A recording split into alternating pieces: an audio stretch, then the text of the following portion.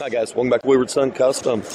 We're here at SHOT Show, and it's very fitting that it's called SHOT Show because my voice is just about shot from all the people that I've talked to in the last couple of days. But I am here at the Tops Knives booth, and they have some really cool new offerings that we're going to be running down here really soon. I'm not an expert on these knives, so I'm going to turn it over to someone that is. And some very good quality knives, and we will see what we got.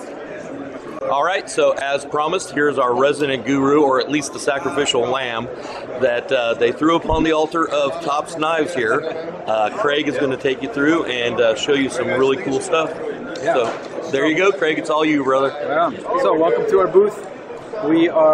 This is Tops Knives, obviously. We're made in the USA, up in Idaho Falls, Idaho. We've been doing this for 25 years now. And every year at SHOT Show, one of our favorite things is to debut new stuff, show off ideas, concepts, see what people are interested in. This year's kind of, I guess, what everybody's talking about and what we're trying to figure out is miniatures.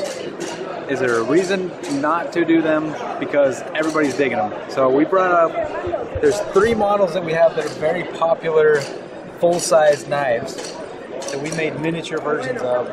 We weren't even going to do it, but about a week and a half ago, the boss man was like, no, we're doing it. And we busted out 3 of these just in time to bring them to the show. So El Chapo, the FMS, and El Chete are all based off of larger knives.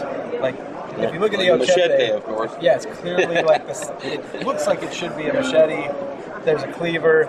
This is kind of a camp kitchen type knife. The Frog Market Special is. These are all shrunk about. They're about 60%. They're about 40% of the full size, and so they're very small compared to the full size, but they are actual knives. So it's made of the same steel, same handle material, same blade finish. Everything is still a knife. What's cool about these is, for example, this one in particular, it's scaled down really nice. I don't think we need to make any changes. I would have no problem putting this in a sheath, tossing it in my pocket, and just carrying it kind of every day. It's really cool. These other 2, I think, obviously probably need a couple of changes to make them kind of EDC friendly or something that you might carry around on a daily basis. A Boy Scout's first machete. There you go. There you go. But I mean, when I say mini, we're talking about, that's like still probably about 5.5 inches on the blade length. You know, so we're calling this a mini, but next to some of our other knives, it's like still as big. Right. It's not a miniature knife, but it's a miniature machete. Exactly. So exactly. I get you. Cool concept. They're really cool. They're fun. Everybody's having a good time talking about them. We just got to decide, do we do it for real, and if so, how? But yeah, so that's what's going on with those. We've got also a couple of tactical knives that are in the lineup this year. This one was designed by a couple of guys that run a page called Tier 1 EDC. They do a bunch of gear reviews, they do all sorts of stuff like that, and they've branched out into making some of their own stuff. So DC Blade Works, and I think Old Squirrel Knives is the other one. And they've made a couple of reverse edge or fruit type knives, you know, hawkbill blade, very concealed carry, tactical style. This one, when they sent it to us, they sent it with a different knife. And they sent us this drawing as like maybe you guys might want to do this. Maybe this is something, you know, they hadn't even prototyped it yet. And the more we looked at it, the more we were like, this is actually really cool. It's kind of wicked. It is very wicked looking. So it's a strange looking blade, but once you put this in your hand and you close your fist on that, it just fits really And honestly, nice. The way it's configured, the jimping right there in front of the scales looks out of place until you actually grip it like you are right now, and you see, okay, yeah, it's actually laid out just about perfect. If you're doing slashing cuts, you're going to get a lot of force behind that. Right. The blade's in front of you. There's some angle to this that's going to make it very brutal for that kind of cutting task. And if you could grip it again, you know, just normal, and see. One of the things that, as soon as you actually got your real grip on it, one of the things that really caught me is not only do you have that aggressive jimping there, that in just the right spot, But right on the other side, you can see that choil just kind of locks the rest of your hand in. Yeah, this thing, it fits so well. The reverse grip is actually very similar. As soon as you lock it in, it just feels like this is where it should be. So cool looking knife. It's got, like I say, it's got a weird kind of straight blade, and then it curves into the rest of it. That in a slashing cut is going to be just. It's like a raptor claw on steroids. Nasty. Yeah, the tip is great for stabbing. I see this being a very interesting knife for people to give a try and mess around with. It's going to be a lot of fun. So that one's cool. The other tactical knife we have is actually not a new design. It's an older one. This was designed by a guy named Bram Frank. He is one of the old school Filipino martial arts guys in the military community. It's called the Abanico. It used to be made by Ontario many years ago. He's got a couple of folding versions of this knife. There's some custom fixed blades of this that have been made over the years.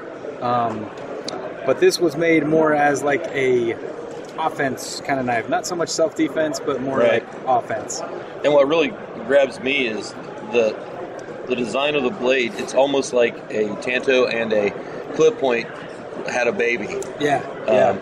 I'm not even sure what do you guys? How do you guys describe that particular profile? I would call it more like a clip point. It does travel up a little bit. The upper swedge on this can be sharpened, so it can be double-edged if need be. It was made for stabbing and slashing. No, you can tell it's all business, that's for sure. Yeah, 100%. So, very cool knife. Bram was an acquaintance of the original owner of Tops, Mike Fuller. He was in the Army. He was a Green Beret. Served in intelligence. He did a lot of stuff.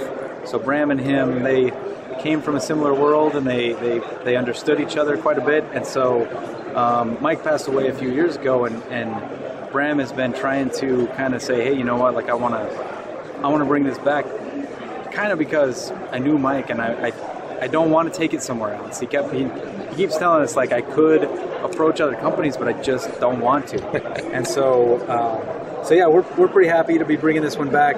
It's a black G10 handle, black powder coat, 1095 high carbon steel. So if you know Tops, you know that this is going to be our bread and butter. This is what we do all day, every day.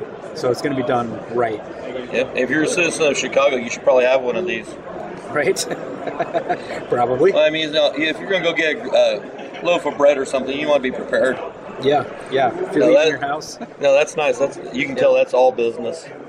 Yeah. So, we got plenty of others. Do you want me to show them all? What else do you want to see? You can show me whatever you want to, brother. Okay.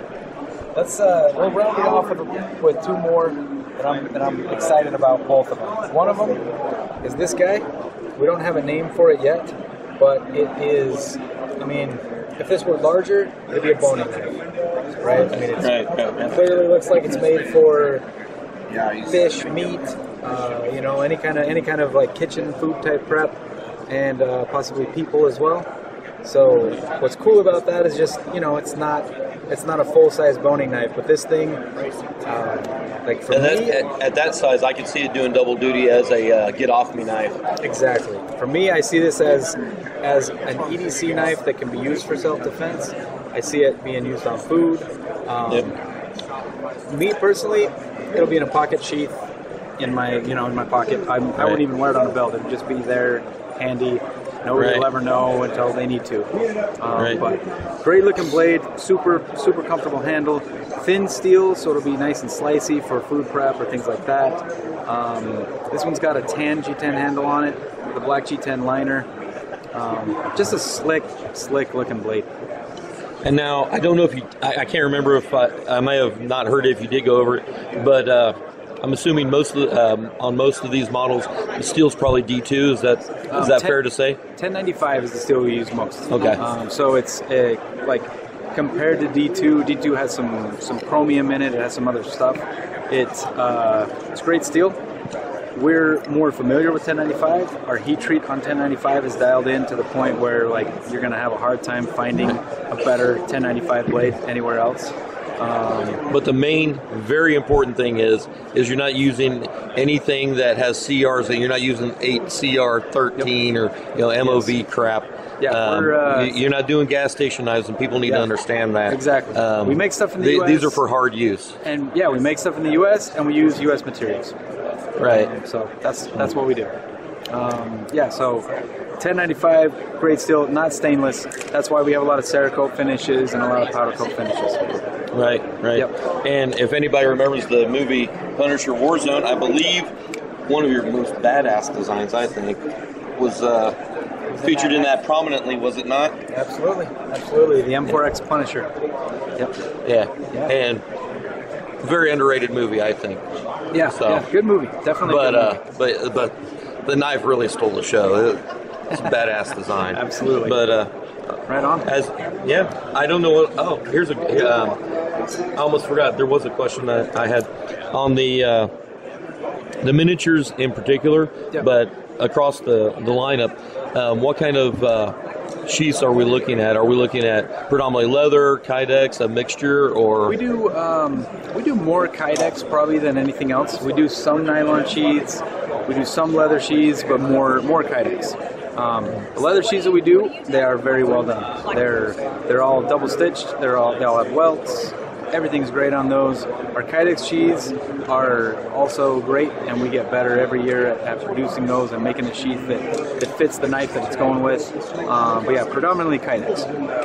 Awesome. Yeah. I kind of figured that, but that's the kind of questions I get hit with after I post these videos. Yeah. So if I don't ask it now, then I'm going to have to reach out later on and go, so what's the deal with this? But as you can see, they have a lot of wicked and sometimes unusual blade shapes and configurations and everything. But the one thing you can be rest assured, correct me if I'm wrong, Craig, but the one thing they can be rest assured with is that no matter how radical the blade looks or how the design is, like this bad boy, it's all business, and they're made that way for a reason. There is function behind the form. It's not like you're buying a gas station knife that just looks cool. If it happens to look cool, it's like a byproduct. It just kind of goes in conjunction with it's made to work first and then looks cool second. Absolutely. Is that fair? Is that a fair way to say that? We don't make knives for safes. We don't make knives for the look. We make knives. We make tools. You make them for jarheads like me that can break anything. Exactly. We make tools. Right. And maybe not every knife is going to fit every person, but we have a knife for almost every need out there. So yes, they're made to be used. Awesome. Any parting words? Anything else you want to go over? Or? No, I just thanks for stopping by. It's always cool to have new people and old people and everybody in between at the booth checking out new things and this is what we do it for. So we appreciate it. In case you can't tell, their booth, I've been waiting like 8 hours or so to actually get some time with Craig because their booth is a very popular one. It is jam-packed like every minute that I've been out here. And so that just goes, it kind of speaks to the quality of the knives and the assortment that they have. I shot a bunch of B-roll, so you'll see that it's not just this table. Although you can see there's a lot there, it's not just this table. They have so many different types. If you need a knife, they probably have that whatever niche you need it for, they probably have you covered. Odds are that we got you covered. Absolutely. Alrighty. Well, I appreciate your time, Craig. If you're looking for some good quality, not safe queen knives that look cool but also function, then definitely check out Tops Knives. I'm going to give you Craig's personal phone number, so you can call him up and just order any time of the night. He'll be your direct line, okay? But anyway, I'll get inside. Until next time, watch your six and carry on. Wayward Son out.